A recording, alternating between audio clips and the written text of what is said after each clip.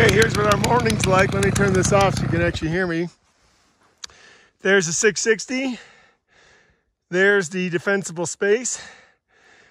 These are the hazardous field trees that are getting bucked up. I got clouds and beauty moving in all around. The young aspens are getting the signal, like here's a beautiful young aspen. So as they get more light and get the ground cleared out with sunlight, they'll get the signal to grow and grow more, and these aspens will put more shooters. So we're essentially replacing a death trap forest made up of mixed fir pine spruce with a hardwood forest made up of the San Juan Mountain's largest organism, and that's the aspen stand.